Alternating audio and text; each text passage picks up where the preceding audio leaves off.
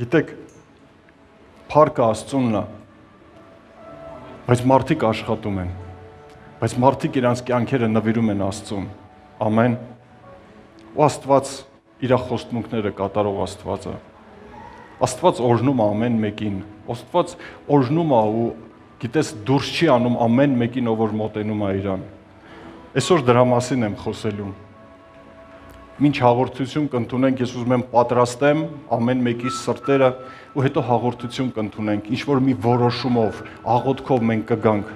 կընդունենք Հիսուսի այն մեզ թողած ավանդած պատվերը։ Գիտեք, ամեն մեկս մի օր դարձանք Աստծուն, ամեն մեկիս Աստված մի օր գտավ։ Ինչպես գտավ, որտեղից գտավ, կարևորը գտավ։ Ամեն ու փառք Աստծո, մենք այսօր Աստծո տան մեջ ենք։ Այսօր վերնագրել եմ այսպես. Պայման թե նվիրում։ Որտեվ գիտես, մեր կյանքի մեջ երկուսն էլ հանդիպելու են։ Միգուցե դու այսօր քեզ կբռնասնես, այս մյուս տեղը, այն մյուս տեղը, բայց նպատակն է իմ, նպատակն է Աստծո խոսքի, որ մենք ընթանանք այնպես, ինչպես որ Աստված է ուզում, որպեսզի Աստված կարողանա անել իր գործը մեր կյանքի մեջ։ Ու գիտեք, ինչպես մենք ամեն մեկս եկել ենք Աստծուն, ամեն մեկս, օրինակ ես կարող եմ իմ կյանքի վկայությունը կարճ պատմել, ինչպես ես դարձա Աստծուն։ Երբ որ նեղն էի, աղաղակեցի Աստծուն։ Ասեցի Տեր, եթե դու ինձ հանես, ես ամբողջ կյանքս քեզ եմ նվիրելու։ Ու գիտես, Աստված հավատարիմ էր, հանեց։ Արդեն հաջորդ քայլը իմն էր, որ ես ամբողջ կյանքս նվիրեի Աստծուն։ Իհարկե, երբ որ այդ գործողությունը կատարվեց, ու ես հասկացա, որ Աստված իր բաժինը արեց, ես մի անգամից աղաղակեցի, ես քոնն եմ։ Ես մի անգամից ասեցի, վերջ ես նվիրում եմ կյանքս Աստծուն։ Ու կհարցնես, ու տենց եղավ մի անգամից հեշտ, չէ։ Ամեն անգամ, ամեն դժվարությունների ժամանակ, ամեն գայթակղությունների ժամանակ, ամեն աշխարհի ազդեցության ժամանակ, մարմնի ազդեցության ժամանակ, Գիտես, ես կարիք ունեի թարմացնելու իմ որոշումը։ Ես ամեն անգամ, երբ որ գիտես երկընտրության առաջ էի, երբ որ ինձ թվում էր, թե գիտես ոնց որ Աստված ինձ մոռացել է, ինձ թվում էր, թե վերջ Աստված էլ այդքան էլ հետաքրքրված չի ինձանով, թվում էր, թե կամ իմ խնդիրները այնքան մեծ էին, որ կարողանում էին ուշադրությունը շեղել Աստծուց, Աստծո հավատարմությունից, խոստմունքից, սիրուց։ Գիտես, երբ որ վազում է էլի Աստծո մոտ իր երեսը փնտրելու, բնականաբար էլի կարիքներից ելնելով, բնականաբար էլի ինչ-որ իրավիճակներից դրդված։ Ու գիտեք, հասկանում եմ մի բան, որ Աստված ասում էր, լսի, նվիրի քեզ ինձ, նորից նվիրի, նորից խոստմունքդ, նորից այդ քո որոշումը հռչակի, կայացրա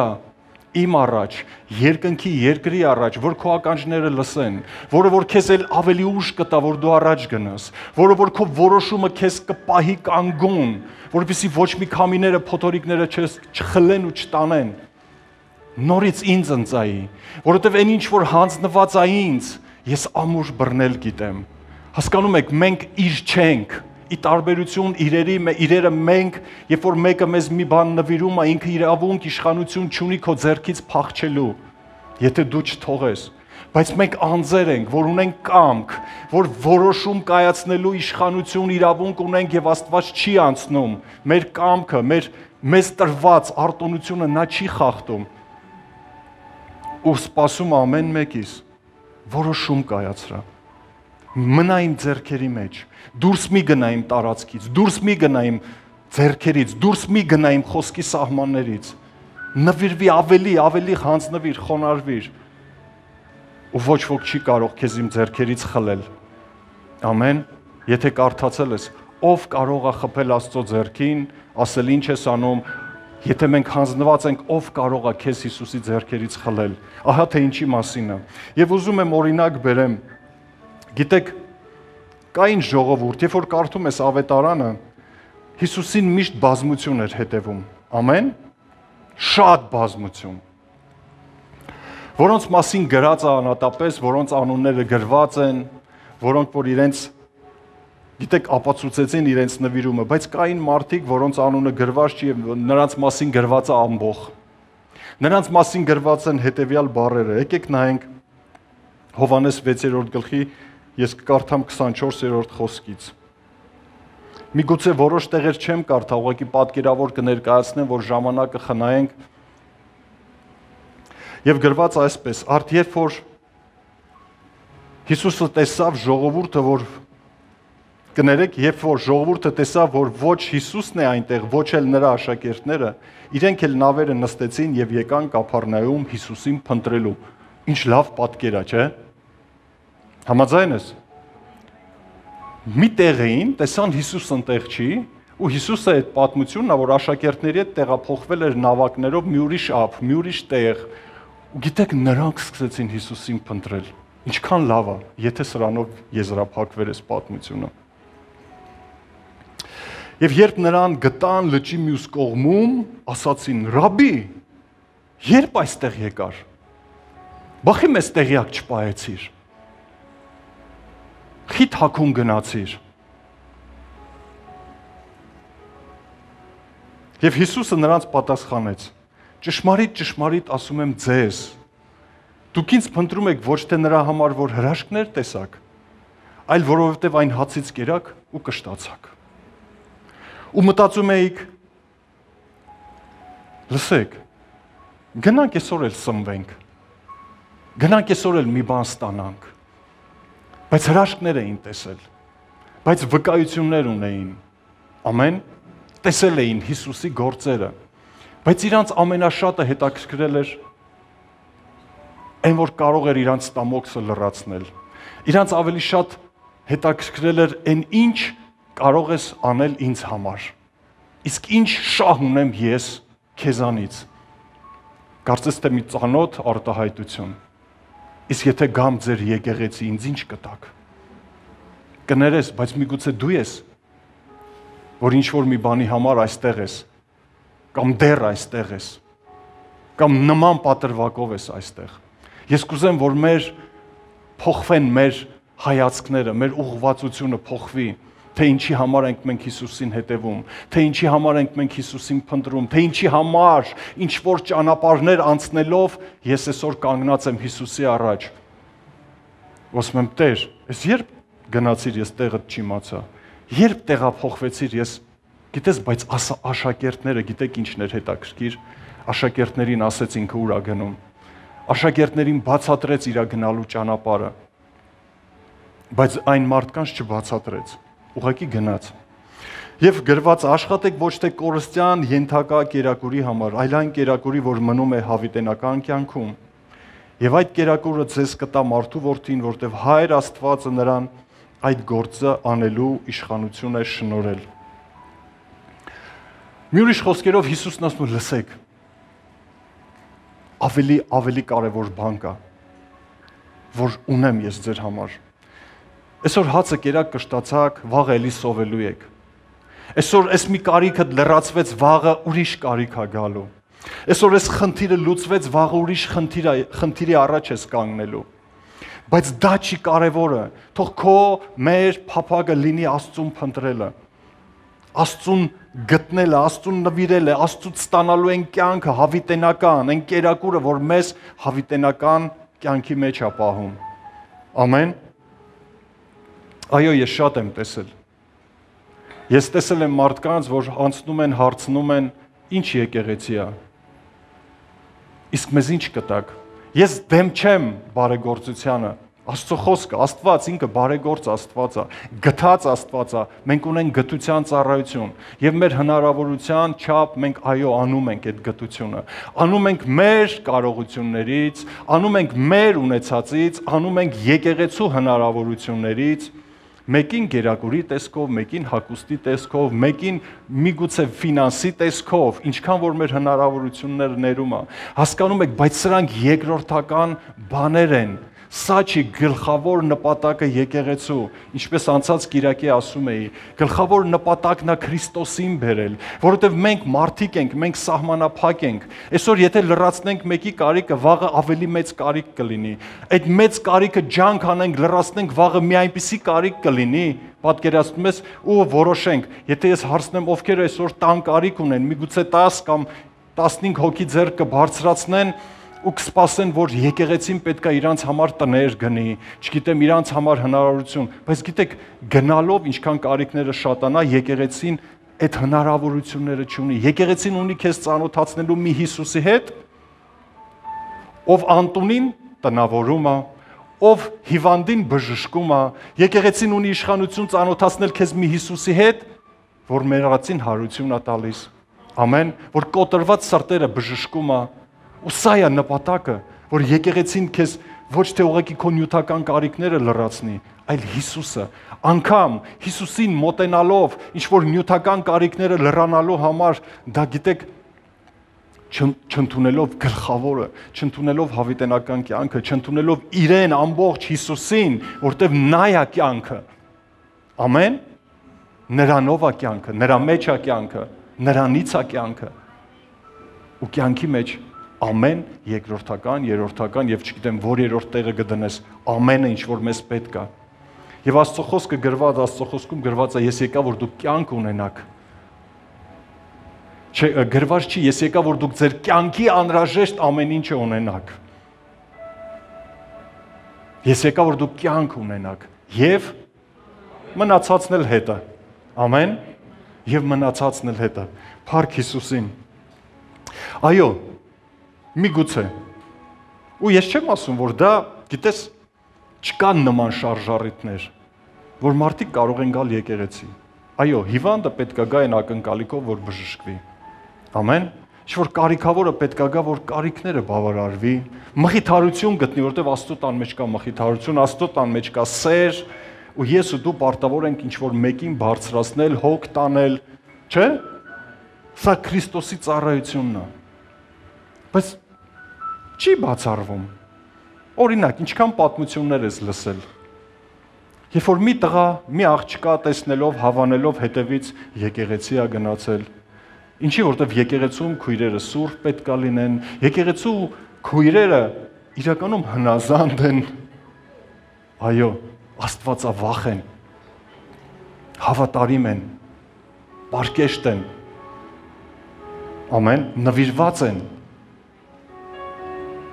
Ինչի աշխարհից, եկեղեցուց տանենք։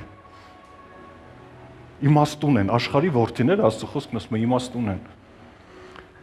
Ու հասկանում ես այդ պատրվակով եկեղեցի է գալի, այդ պատրվակով մեր հավաքներին է կամ այնտեղ որտեղ որ գնացել է, չգիտեմ, կա եղբայր, որ եկել է ինչ-որ մի քրոջ հետևից։ Համարցակ ձեր բարձրացրա։ Հովիվ ջան, արդեն առել եմ, նենց որ սենց չէ, սենց շնորհակալ եմ։ Ինքն էլ Աստծո տան մեջ է ուրեմն, եթե առել է։ Իսկ կլինի քույրիկը գա տղու հետևից։ Հա, մի հատ տղա եմ տեսել։ Խոնար եղբայր է, հնազանդ եղբայր է, լսող եղբայր է, մի քիչ չի սազում, չէ՞։ Հավատարիմ է։ Ինձանից բացի ոչ մեկի վրա չի նայի։ Ընտանիք սիրող կլինի, նվիրված կլինի, լավ որակներ են։ Կա նման քույրիկ, որ եկել է։ Այդ եղբոր հետևից։ Լավ է, վատ չի, բայց դրա մեջ մնալն է վատ։ Ու գիտես գտնում է եղբայրը քույրիկին, քույրիկը եղբորը, չի գտնում Հիսուսին, չի գտնում այն նպատակը, չի գտնում ընտանիք հիմնադրողին, չի գտնում երկուսին իրար հետ կապողին, ինչքան վատ է, չէ, ինչքան անիմաստ է, ինչքան կիսատ է, ու գիտես կարծես թե պայման, ես պայմանով եմ եկել, ես պայմանով չեմ եկել, ուղղակի ես, այո, պայման ունեի, ասի, պայմանն էլ, գիտես, Այնպես չէ որ Աստծուն պետք է ես ինչ-որ բան պարտադրեի, ասեի եթե Տեր ինձ հանես, կյանքս քոնն է։ Կյանքս քոնն է։ Ու պատկերացնում եք, ու հիմա, այ եթե ես ինձ էլ լրացնես, ինչի արդեն փորձառություն ունեմ, Աստված հավատարիմ է։ Ես սենց կանեմ։ Ու պատկերացնում ես, լսում ես հովիվդ մի օր աղոթք անում։ Տեր Աստված, եթե սենց անես, եկեղեցուդ հոգ կտանեմ։ Եթե սենց անես, իրանց համար միշտ թար կերակուր կպատրաստեմ։ Եթե սենց անես, ասում ես ժողովուրդը եկեք։ Այս հովիվ չի, այս վարձկանա։ Իրան չի հետաքրքրում։ Իրան իրա շահն է հետաքրքրում։ Ես էլ լինեմ կհիասթափվեմ։ Չէ՞։ Լավ։ Մենք իրար աղոթքները չենք լսում։ Շատ դեպքերում, բայց Հիսուսը լսում է։ Հիսուսը անգամ մեր չաղոթածն է լսում։ Ու դրա համար ես ուզում եմ ոչ թե մեր կյանքը լինի պայման Հիսուսի առաջ, այլ նվիրում։ Հաջորդ օրինակը բերեմ։ Անապատում 3 միլիոն ժողովուրդ աղաղակեցին Եգիպտոսից Աստված հրաշքով դուրս հանեց։ Պատկերացնում եք այդքան հրաշքներ, որ իրանք տեսել էին, ոչ ոք երևի չի էլ տեսել։ Ջուր չունենք։ Ջուր տվեց, հաց չունենք, հաց տվեց։ Միս չունենք, գրիլ տվեց։ Էս չունենք, այն չունենք։ Ունեցած ժամանակ էլ արդեն հոգնել ենք սոմինից, մատնաքաշ ենք ուզում, հոգնել ենք մատնաքաշից,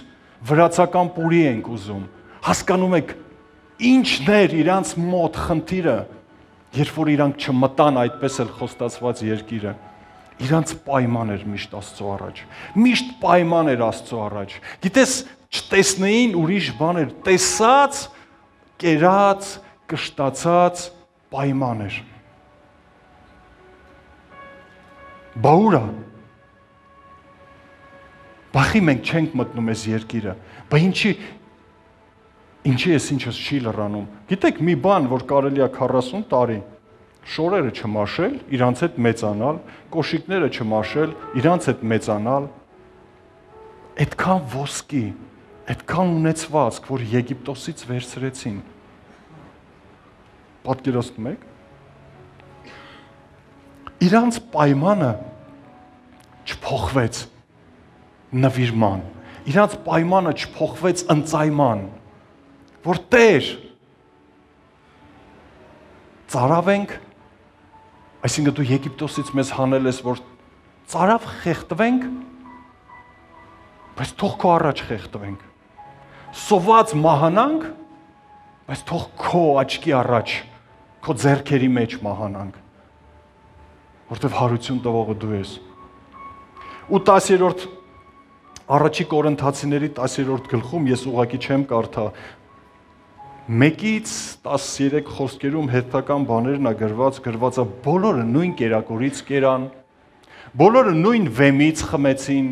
բոլորը նույն ծածկոցի տակ էին, բոլորը նույն պաշտպանվածությունն էին, բոլորի կյանքի վրա կար Աստծո հոգատարությունը, բայց Աստված շատերին չհավանեց։ Գիտեք ինչի՞։ Պայմանից հետո պայման, պայմանից հետո պայման, հերիք չի արդեն սանձարձակ պայման,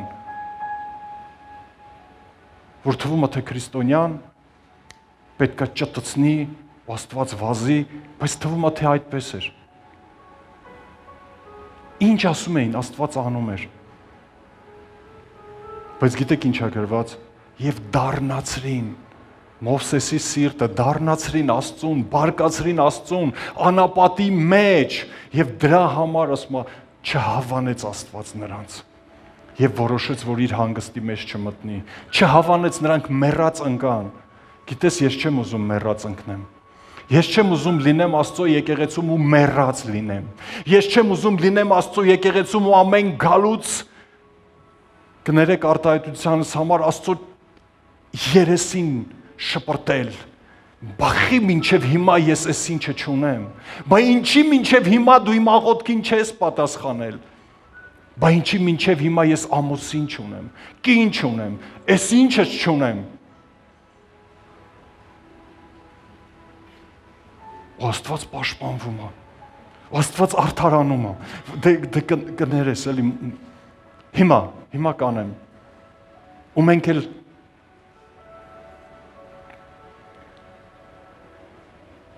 սանձարցակ վաղը չէ հենց հիմա հանկարծ շուշացնես։ Գրվածը նրանք մնացին անապատի մեջ, նրանց դիակները մնացին անապատի գազաններին։ Մի ընտանիք կար, ավելի շուտ երկու ընտանիք։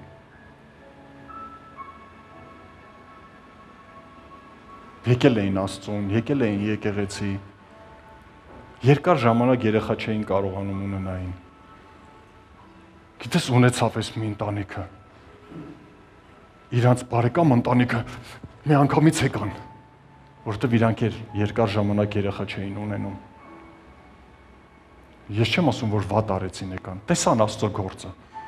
Տեսան, երբ որ 10 քանի տարի չունեցողը երեխա ունեցավ, Աստծո գործը, իրանք էլ եկան։ Գիտես, չունեցան։ Ես չգիտեմ պատճառը։ Բայց այնտեղ երեխուց ավելի թանկ բան կար, որ Աստված էր։ Ամեն։ Կյանքից, միաբանությունից ավելի թանկ բան կար, որ Աստծո մեջ էր։ Ու երբ որ գնացին, Աստված մեզ երեխա չտվեց։ Մենք,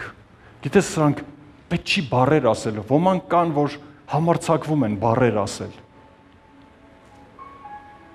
Ես մի օր առաջարկեցի, ուղղակի, ասեցի, իսկ միգուցե, ինչ-որ մի երեխայի երջանկացնեք, հա? Միգուցե վերցնեք մի երեխու երջանկացնեք, ինչքան վկայություններ կա, որ հետո սկսել են իրանցը ունենալ, ինչքան դեպքեր էլ կա, որ չեն ունեցել, երկրորդն են վերցրել, երրորդն են վերցրել, չորրորդն են վերցնել, հինգերորդն են վերցրել, ու երջանկացրել են այդ երեխեքին, իրանք էլ դրանով են երջանկացրել, որտև կյանքի իմաստը երեխու մեջ չի միայն, ամուսնանալու մեջ չի, տուն ունենալու մեջ չի, հայկական ծառ ծիրանի տնկելու մեջ չի, սև գույնի գոլդ համարներով մեքենա ունենալու մեջ չի, որտև այնքան կարճ է այս կյանքը, չունենալով Հիսուսին, հասկանում եք, Աստված թույլ է տալիս, որպեսզի մենք հասկանանք, ճանաչենք ու իրականում ընծայվենք իրան։ Սիրելիներ, ես չգիտեմ, դու ինչի կարիք ունես, ինչը տա լրացել, ինչը չի լրացել, միգուցե հիասթափվել ես արդեն, միգուցե հետ նահանջի ճանապարհին ես, միգուցե վճռական ես, ու այսօր ել ավելի որոշումդ կկայացնես։ Բայց հասկանում ես, պայմանը չէ, որ մեզ պետք է շարժի, նվիրումը մեզ պետք է շարժի, մեր պայմանը մեզ Աստծուց հեռացնում է միշտ, ու նեղացած են Աստծո վրա, բողոքում են Աստծուն,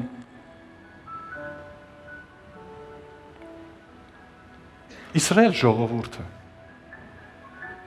ասում է, և այդ օրինակը գրված է մեզ,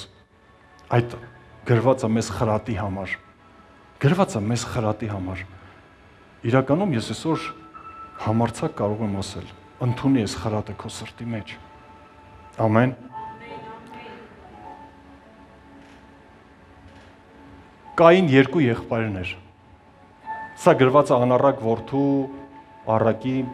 պատմության մեջ, Ղուկաս 15-րդ գլուխ, 29-րդ 31-րդ խոսքերի մեջ, երբ որ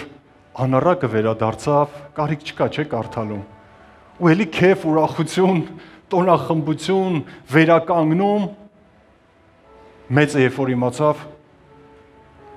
իրա բողոքը արտահայտեց,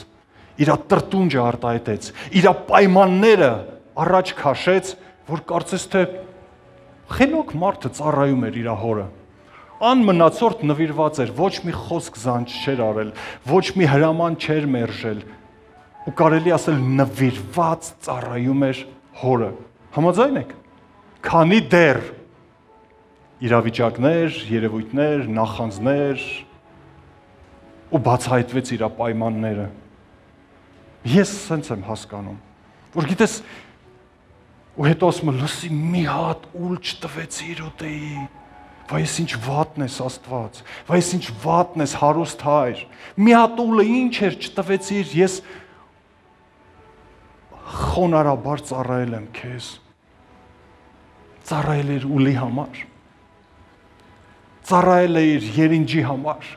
ծառայել էր գումարի համար, ու հայրը ասում է, լսի, բայց այն ինչ որ իմն է դա քոնն է, ինչի է իր պայմանով ծառայել, ինչի է մտածել մի 5 տարի էլ ծառայեմ, գոնե իրավունք կունենամ գնամ համարձակ ասեմ,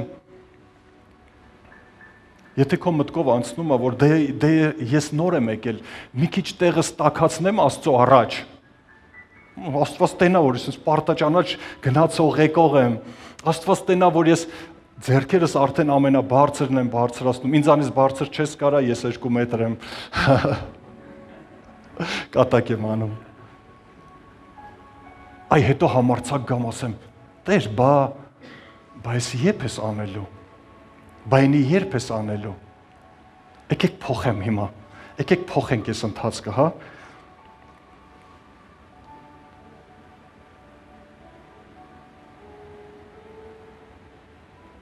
մի հատ հրաշալի մարդ կար, անունը Հեսու, ես ուզում եմ այս տեղը կարդամ,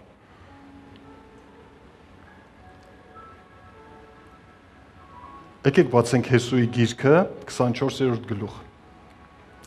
13-ից կկարդամ եւ գրված այսպես Ես ձեզ տվեցի մի երկիր, որտեղ դուք չեք աշխատել, քաղաքներ, որ դուք չեք կառուցել, բայց բնակվում եք դրա մեջ եւ ուտում եք այն այգիներից, ձիթեներից, որ դուք չեք էլ տնկել։ Այժմ վախեցեք Տիրոջից եւ հավատարմությամբ, ճշմարտությամբ ծառայեք նրան, դեն գցեք այն աստվածները, որոնց ձեր հայրերը ծառայում էին, եւ բացատրում է երկար, եթե չկարդամ, գրված այսպես եւ այն ողորմություն են շնորհքը, որ Աստված արեց։ Եվ գիտես, կարծես թե մի առաջար կամ ինչ-որ մի որոշում, որ նա անում է եւ բոլորի առաջ է անում, բոլորին ոգևորելու համար, սրտապնդելու համար։ Ու գրվում է 15-ում ասում է, բայց եթե Տիրոջը ծառայություն անելը հաճելի չի ձեզ, ապա ընտրեք այսօր, թե ում եք ծառայելու, ում եք հետևելու, ում եք հնազանդվելու, ում եք երկրպագելու, Եփրատ գետի այն կողմում ձեր հայրերի պաշտած աստվածներին, թե ամորհացիների աստվածներին, որոնց երկրում դուք բնակվում եք։ Բայց ես ու իմ տունը Տիրոջն ենք պաշտելու։ Հեսուն էլ էր տեսել են աստվածներին, Հեսուն էլ գիտեր, ինչ չաստվածներ կան, Հեսուն էլ ուներ սովորություններ, Հեսուն էլ ուներ կարիքներ։ Ու գիտեք ինչն ասում, հիմա ինչ է, այն հին ձևով եք ապրելու, հին սովորություններով, հիմա ինչ ես նորից հին աշխարհով եմ ապրելու, հին մտքերովս, հին պայմաններովս եմ ապրելու, այ եթե չանես չեմ անի, եթե չպատասխանես չեմ գա, եթե $1 միլիոն չտաս, ես քեզ 10-րդ չեմ տա, միգուցե դրա վրա ես դեռ համոզված, ու Աստծուն ուզում ես ստիպես, որ $1 միլիոն տա, ես լսել եմ արտահայտություն, այ Տեր, եթե $1 միլիոն տաս, 100,000-ը քեզ 10-րդ կտամ, իսկ եթե չտա, չեմ տա, մի տուր, Հեսուն ասեց, եթե կարիքս չլրացնես, ձեռքս դատարկ կմցնեմ զոհաբերության պարկի մեջ, դատարկ կհանեմ,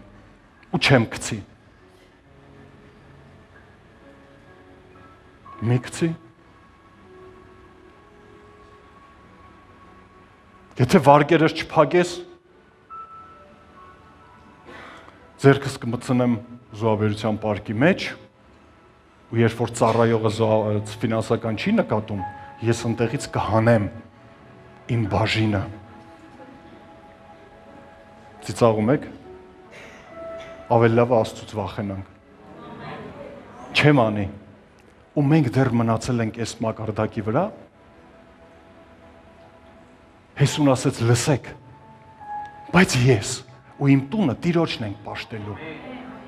Ես տասանորդը միշտ տալու եմ, ես դատարկ Աստծոտուն չեմ գալու, ես ձևի համար ձեռս ընդեղ չեմ մտցնելու, չունենամ, կգնամ ծունկի կգամ կասեմ Տեր օրհնի, որտեվ ես չեմ ուզում քո տուն դատարկ գնամ։ Տեր սիրտս ուղի, եթե իմ սրտի մեջ սիրտս կարծր է, եղբայրը խոսում էր փակ ձեռի մասին, բայց ավելի շատ բաց պետք է լինի այդ ձեռը։ Կարծր սիրտս փոխիր, վախերս հեռացրա, Աստծո խոսքն ասում է քչից, փոքրի մեջ, հավատարիմ եղողին մեծի մեջ կդնեմ։ Գիտեք, մեր պայմանները չէ, որ պետք է Աստծուն շարժեն։ Աստված, երբ որ ճանաչենք ով է Աստված, մենք կնվիրենք։ Մենք կնվիրենք մեր անձերը, մենք կնվիրենք մեր ունեցվածքը, մենք կնվիրենք մեր ամեն ինչը, մեր երեխեքին,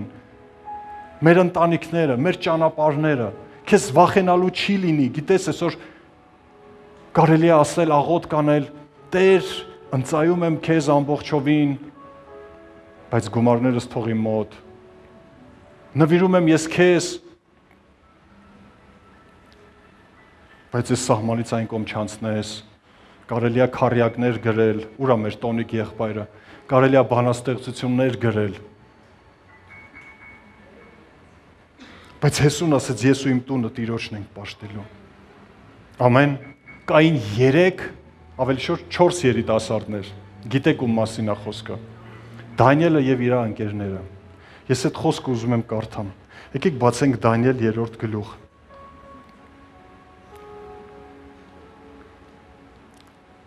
Առաջի խոսքից նկարադրվում է, երբ որ Նաբուգոդոնոսորը խելքին ինչ փչեց ու սկսեց ոսկե արձան կանգնեցնել, իր Աստծուն կանգնեցնել, ու իրան լավ զգալ ու բոլորդ խոնարհվեք, բոլորդ ծունկի եկեք, բոլորդ ենթարկվեք, բայց այս 3 երիտասարդները որոշեցին, որ գիտեք, մենք Աստծուն ենք պաշտելու։ Սա իրենց հերթական որոշումն էր։ Առաջինը չէր, դա հերթականն էր։ Ամեն։ Ու երբ որ հասնենք 12-ին, թագավորը փորձում է համոզել, ասում է, բայց լավ, ի՞նչն է պատճառը, այս ի՞նչ որոշում է, այս ինչից եք որոշել սենց անեք։ Ես ուզում եմ վերջի այս խոսքը կարդամ, որ նրանք պատասխանեցին։ 16-ում գրված է Սիդրակը, Միսակը եւ Աբեդնագովը պատասխանեցին թագավորին եւ ասացին. Այս բանի համար այն ինչ որ դու հարցնում ես, հարկ չկա քեզ պատասխան տալու, ով Նաբուգոդոնոսոր։ Ահա մեր Աստվածը, որին մենք պաշտում ենք, կարող է մեզ ազատել։ Կրակով բորբոքված հնոցից, քո ձեռքից եւս, ով թագավոր, նա մեզ կազատի։ Իսկ եթե ոչ, ապա իմացիր թագավոր, որ քո աստվածներին մենք չենք պաշտելու, քո կանգնեցրած արձանին չենք երկրպագելու։ Ոնց։ Ու այն մի ընկերը մյուս ընկերոջը ասում է. Այդ տղը ոնց չի ազատելու։ Լուրջ ես ասում, կարող է չազատի։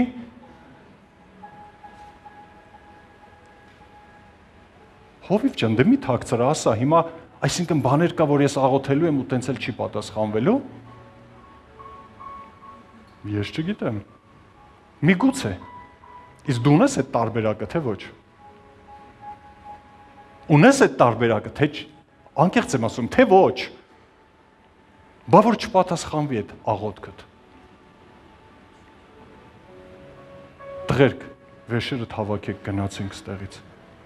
Ստեղ ճիշտ Աստված չկա, որովհետև այն Աստվածն է ճիշտը, որ ինչ ասեմ, երբ ասեմ, պատասխանում է։ Արդյոք։ Նայեք որոշում, նայեք նվիրում։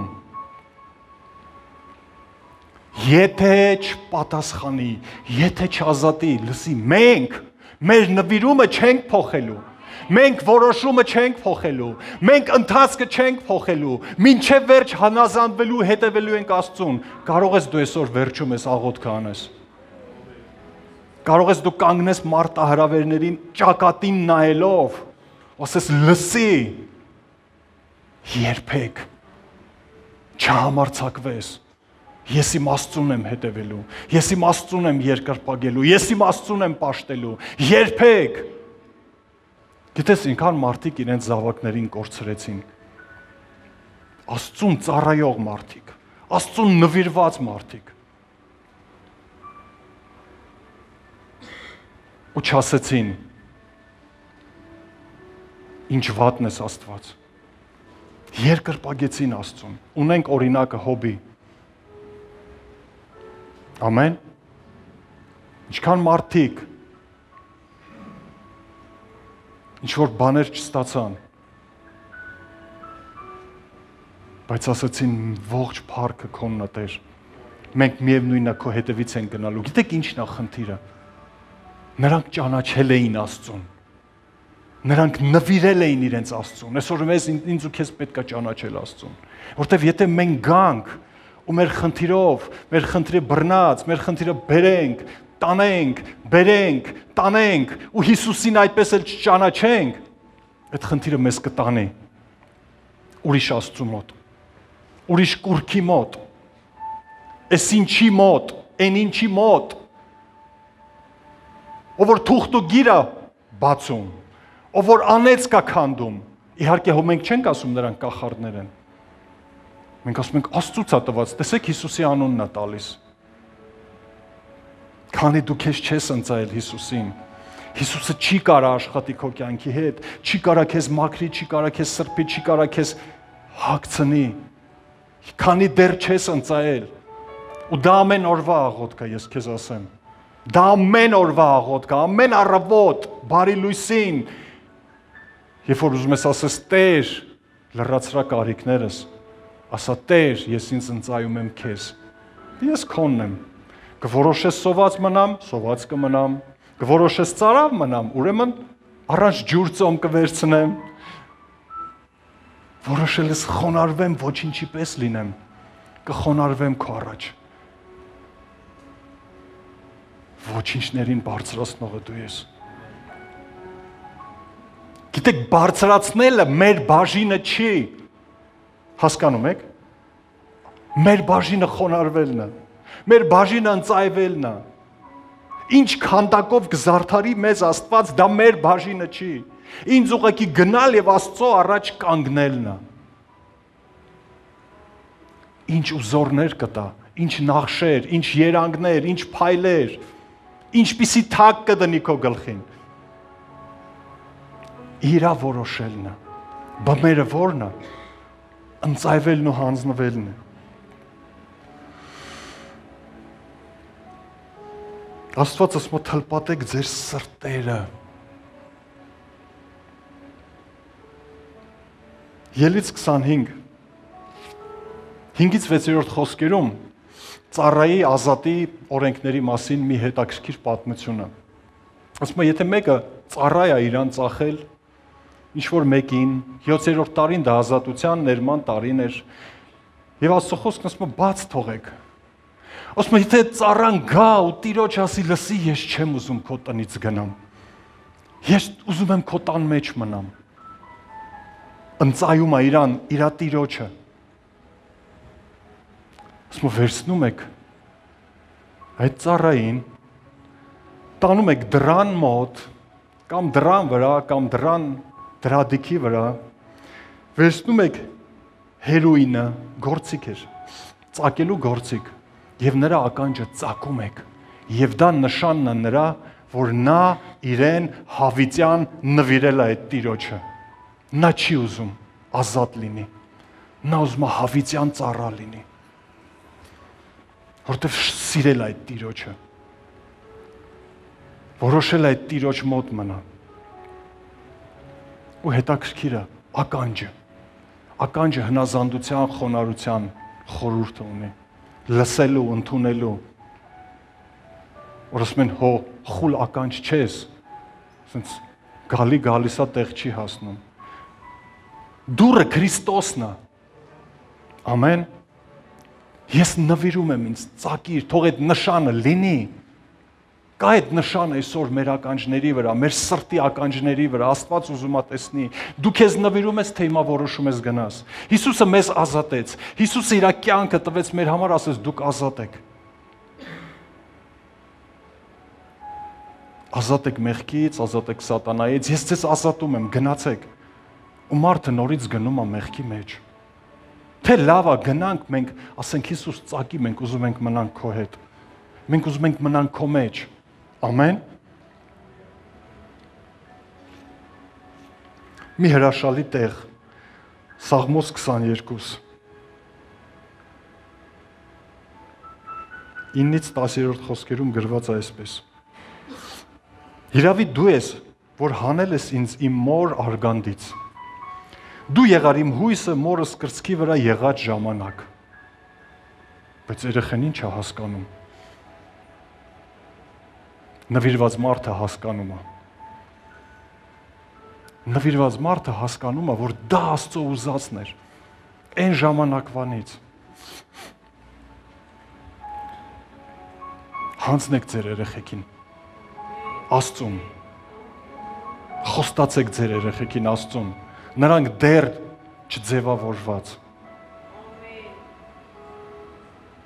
Իմ մոր արգանդից ես հանձնված եմ քեզ, իմ մոր փորից դու ես իմ Աստվածը։ Ես չեղած, եղած, սկսած, պլանավորված օրվանից ես քոնն եմ։ Այո, միգուցե մեր ծնողները չեն հասկացել այն ժամանակ, բայց այսօր մենք հասկանում ենք։ Եկեք մենք մեր երեխեքին նվիրենք, եկեք մեր անձերը նվիրենք, եկեք հասկանանք, որ այն ժամանակվանից էլ Աստված ուզում էր, որ մենք մեր մայրերի որովայնից էլ իրան նվիրված լինեինք, թեկուզ չէինք հասկանում, բայց այսօր հասկանում ենք։ Ես այսօր հասկանում եմ։ Ես այսօր հասկանում եմ, որ Աստված ինձ, քեզ, որ այսօր դու լսում ես, դու որ դիտում ես, դու քո մոր որովայնից որոշված է իր Աստծո համար, որ Աստծուն ճանաչես, Աստծուն ընծայվես, Աստծո տան մեջ լինես։ Եթե դու այդ հայտնությունը չունես, ուրեմն ուշադիր լսիր։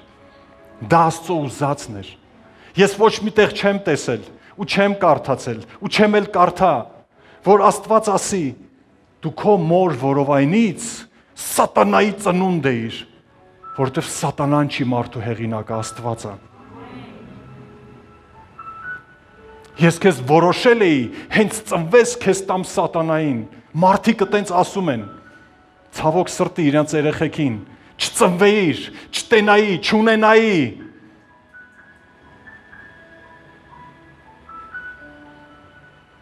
Ոչինչ, եթե քեզ ասել են, մի նեղացիր։ Եթե քեզ ասել են, մի նեղացիր, լսիր։ Ու կանգնի ու ասա, ես իմ մոր որովայնից Աստծունն եմ։ Դա որոշված է, սա նվիրում է։ Ամեն։ Ինչն է ինձ այսօր շարժում մղում դեպի Աստված։ Իմ ցանկությունները, թե իմ նվիրվածությունը Աստծուն։ Գիտես Աստված իրան նվիրվածին գործածում է։ Աստված իր ձեռքերի մեջ հանձնված անոթին փայլացնում է։ Մի օր ձեռքի մեջ է, մի օր ցեխի մեջ է, մի օր ձեռքի մեջ է, մի օրը փախնում է, թաքնված է։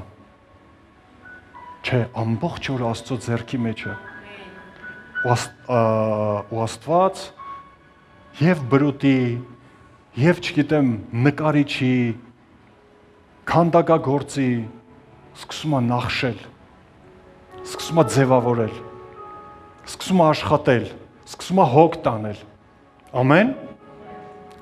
Չկա, որ Աստված վերցի ու շպրտի։ Չկա վերցնի ու հասկանում ես անպետքների դասին վերագրի։ Նրանք են, ովքեր որ Աստծո ձեռքերից փախնում են, որ անպիտան են դառնում Աստծուն։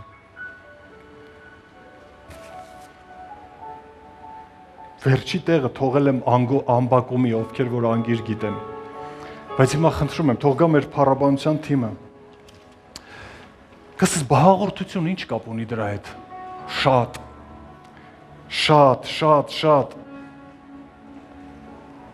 Առաջի Կորինթացիների 11-րդ գլուխը ամենա կարելի ասել հայտնի տեղերից մեկը։ Պողոս ասում է, ինչ որ ես Տիրոջից ստացել եմ, փոխանցում եմ, եւ այն պատվերը